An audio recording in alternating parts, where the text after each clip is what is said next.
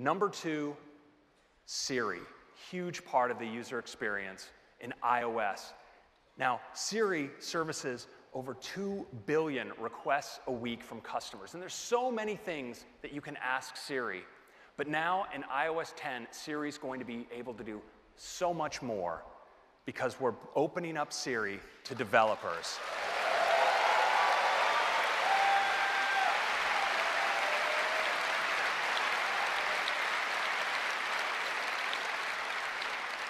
Now you'll be able to ask Siri things like, send a WeChat to Nancy saying I'll be 5 minutes late, and Siri can summon up the WeChat UI right inside of the Siri environment.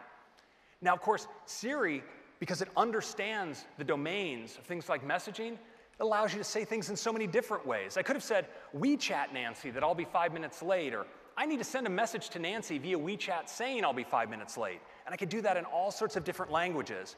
But because now in iOS 10, we have an intense API, it allows Siri to take on that part of the work and lets the extension do what it does best, like messaging.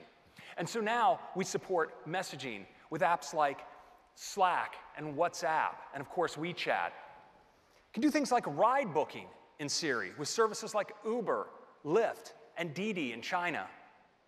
Photo search in apps like IM, Shutterfly, and Pinterest. And you can pause and stop your workouts in apps like Map My Run, Runtastic, and Runkeeper. And even do payments to send money to friends with things like Number 26, Square Cash, and Alipay in China. And do VoIP calling through apps like Cisco Spark, Vonage, and Skype.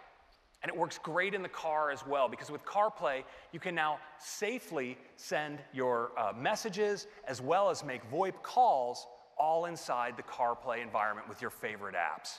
And that's a quick update on Siri.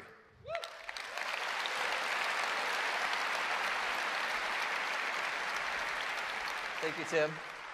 So I am really excited to talk with you about watchOS and show you some of what's ahead.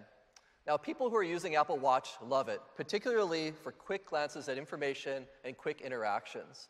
And our top focus is performance.